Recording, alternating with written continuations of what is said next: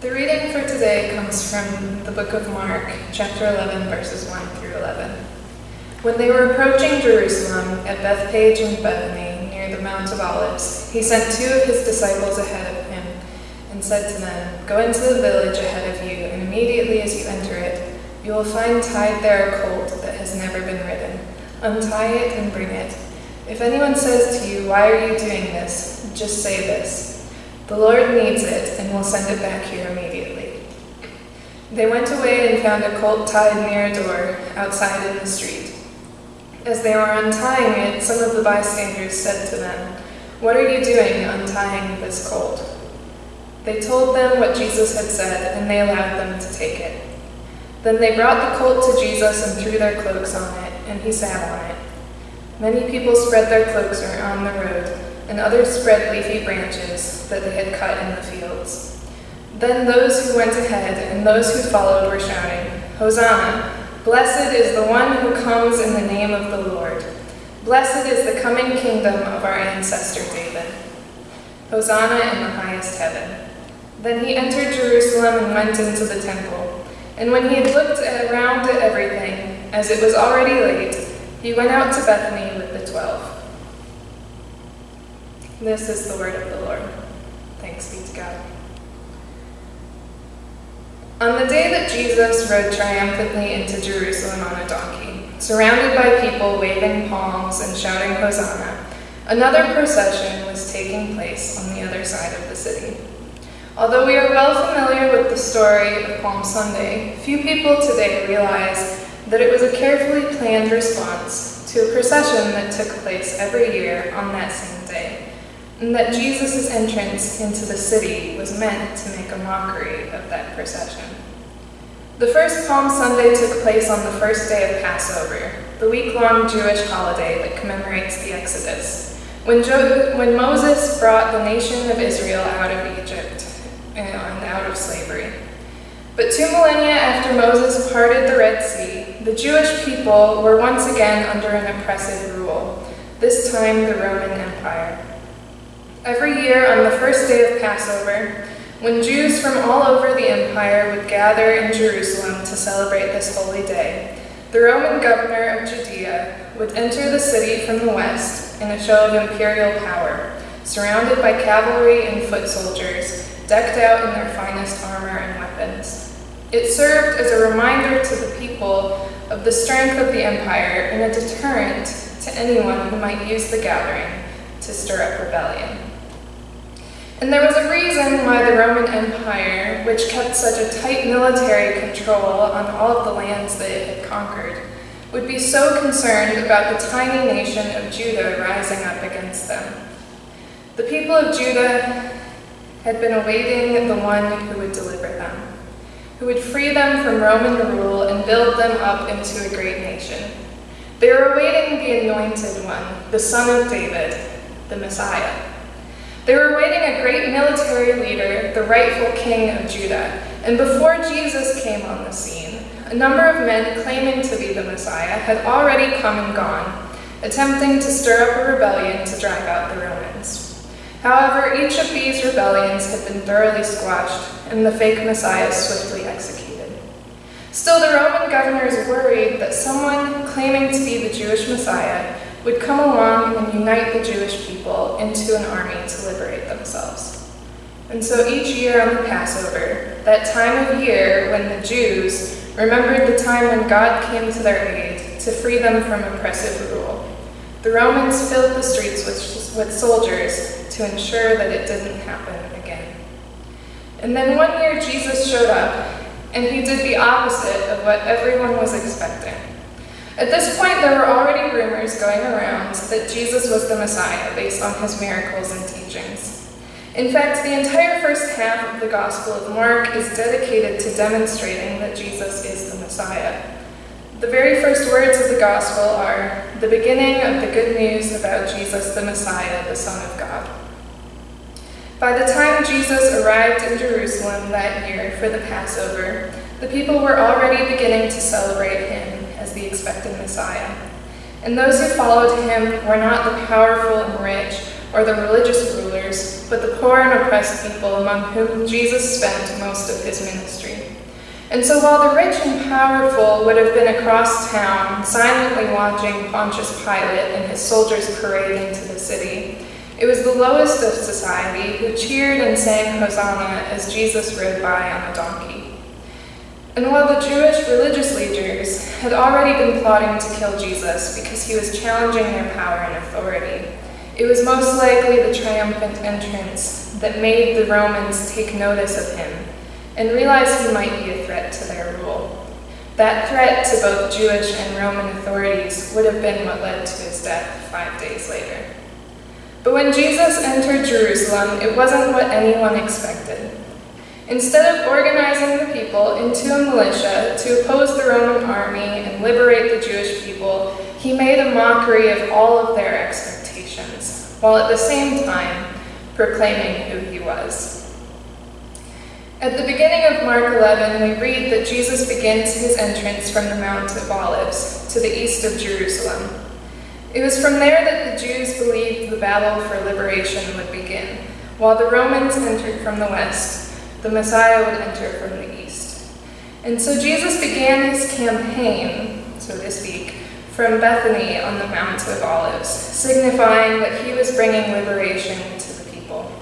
From there we see that Jesus had planned his entrance carefully.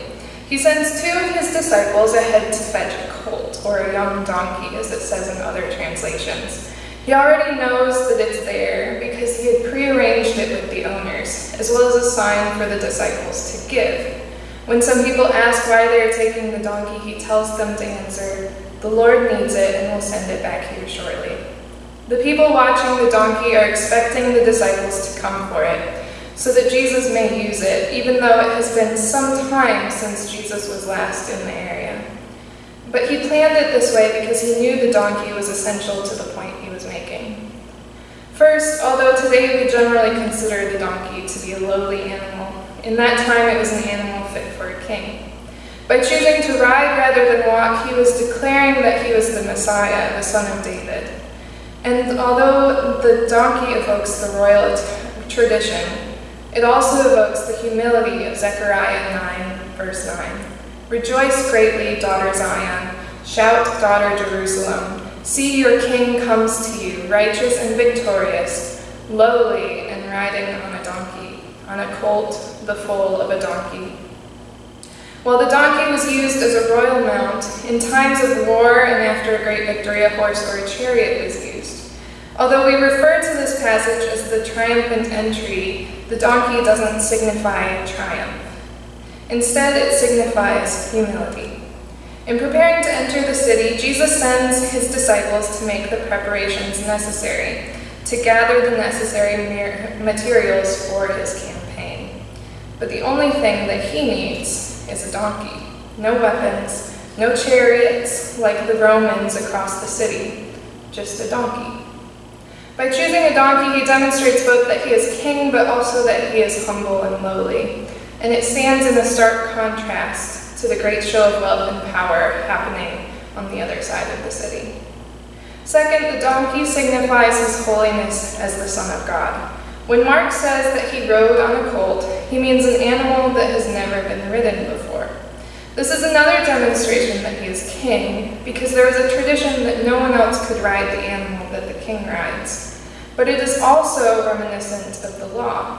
The book of Numbers tells us that according to the law, in order to purify themselves from sin, the people had to use water mixed with the ashes of a red heifer which had never been yoked. An animal that was to be used for a sacred purpose could not have been previously used for a profane purpose. By choosing an animal that has never been ridden, that had never been used for an everyday purpose, Jesus implies that, as the Son of God, he is using it for a holy purpose. So he enters the city riding on this young donkey that has never been ridden before, and the people spread their cloaks on the road for him to ride over. In both Jewish and Roman culture, this was considered a sign of respect and honor to leaders, and it's highly unlikely that any Jewish person would have been doing the same for Pontius Pilate that day. Yet this crowd, made up mostly of the poor and the lowest members of society, honor Jesus by doing this. And at the same time, they shout, Hosanna, which derives from the Hebrew phrase, save us, please. And they declare, blessed is he who comes in the name of the Lord, and blessed is the coming kingdom of our father David. But at this moment, they're still expecting him to lead them into battle against the Romans and liberate them all. The coming kingdom they speak of is a restored kingdom of Israel. They are expecting to be saved physically. They are expecting that Jesus will rebuild Israel to its former glory when David ruled as king, because they still don't understand what the Messiah really is. And he reaches the temple, and the expectation would have been that the Jews would set him up as their king, the rightful heir to the throne in Jerusalem as the son of David.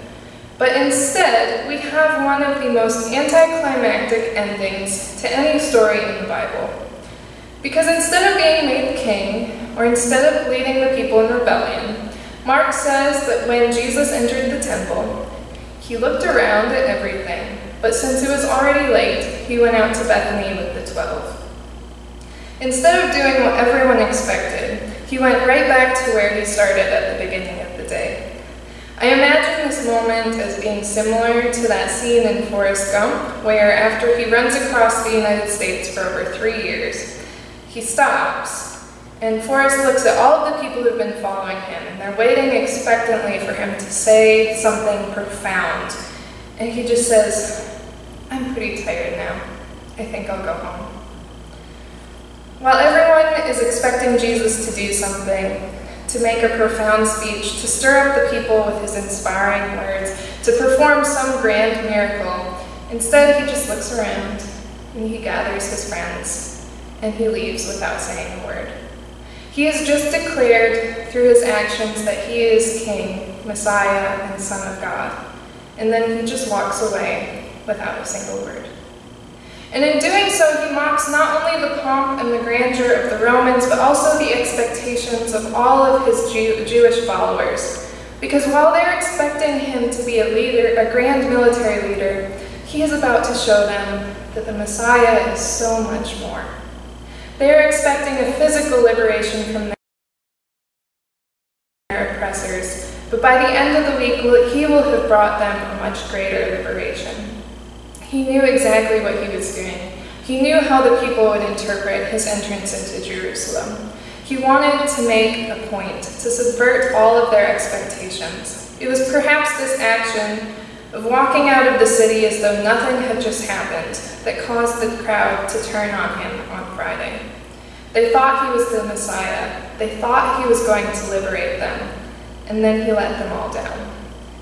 Yet they didn't realize that Jesus was telling them in response to their shouts of Hosanna, yes, I am the Messiah, and I will save you, but not in the way that you think. It's not until a week later, when he's raised from the dead, that people begin to understand what he was doing. His true purpose for coming was so radically different that even those who had listened to his teachings and witnessed his miracles couldn't fully understand until after they had witnessed his execution and resurrection. Jesus did not come to align himself with any political powers then or now. He did not come to be a military hero or to favor any government. He didn't come to fulfill our earthly desires for victory or prosperity. He didn't come so he could be used by any leaders to further their power or agenda. He came to bring salvation to all who call upon his name, without favoring any one people over the other.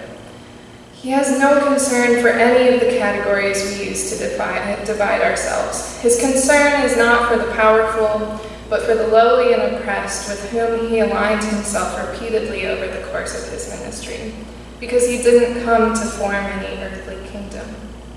Just as the Jews expected that he would be the one to rebuild the kingdom of Israel, nations and kings and emperors and presidents throughout the past 2 millennia have called upon his name, expecting to receive favor and blessing upon their rule. But that's not how any of it works.